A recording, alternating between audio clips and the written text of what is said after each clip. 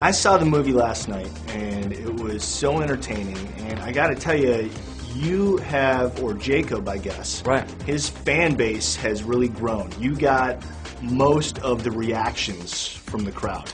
Wow. How does that make you feel? Wow. I mean, Jacob feels great about that. No, that's, it's actually funny that you say that, because Jacob gets a little frustrated in this one because he becomes this close to Bella. He kisses her and everything, and he's this close and then gets slammed down and told no again. Now, the first installment of this franchise was essentially a very small movie, and it's grown into this worldwide franchise. How have you dealt with becoming an international superstar? I mean, I've just kind of compartmentalized everything that comes with it, with the job. I mean, my real life, my life before is, the life that I had before is kind of exactly the same. I still have the same friends and stuff. And I do the same things, and I think in a relatively similar way.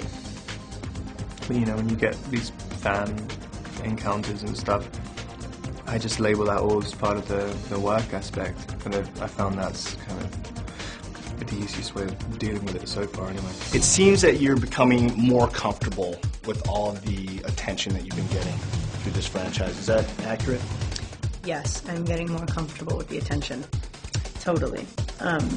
Probably because it gets to such a ridiculous point, that you just sort of go like, this is a joke.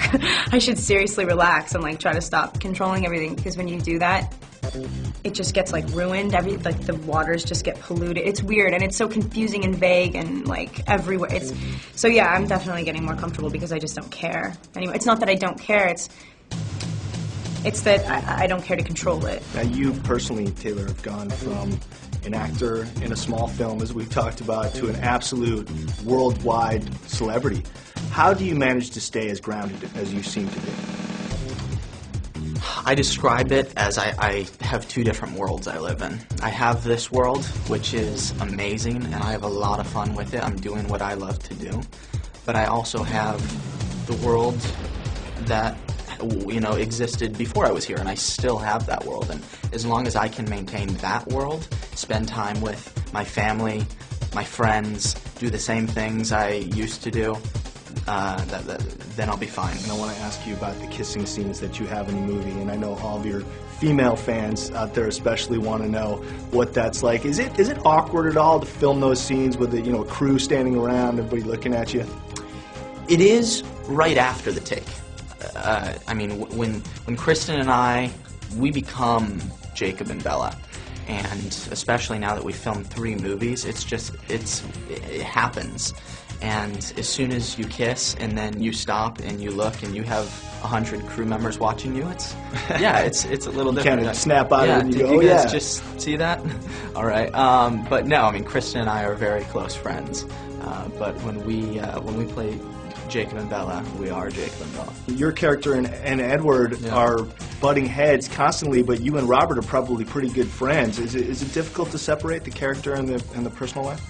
It's one of the biggest challenges, is having to hate Edward, but having to hate Rob. I can't look him in the eyes and hate him. It's challenging because he's such a funny, nice guy. And when we have these scenes where we're yelling and screaming at each other and he's grabbing my shoulder and I'm shoving it off, it's difficult. And as soon as they call cut, we both just bust out laughing. So sometimes it's hard to keep a straight face. You know, when we were doing fight scenes, I'm kind of trying to act all tough and everything, and there was a scene where I had to try and grab his shoulder, and his shoulder was too big to get a grip on, and so he just kind of patted my hand off. And we're supposed to both be superheroes. But then you kind of get him back because he's got to do a bunch of scenes in this with when he was wearing a sort of lycra wolf suit, so he can go up and pinch his spandex stuff as you're going past. It is definitely a good question. Is it weird working with your friends? Is it too close to home? Does it ever just not make sense to you because you know each other too well? Because we met each other in that space, I think it's easy because that's where we, I don't know, it informs our relationship, is where we met. And because we all really love this movie, it's I don't know. I know Jacob. I mean, I know Taylor and I know Rob through these people, so it's it's what we do. It doesn't get weird at all. It's fun to go back to it. You actually slipped just a little bit there. I know, You I do called that all the Taylor time. I know. Jacob. Is it? Sometimes the lines get a little blurred, huh?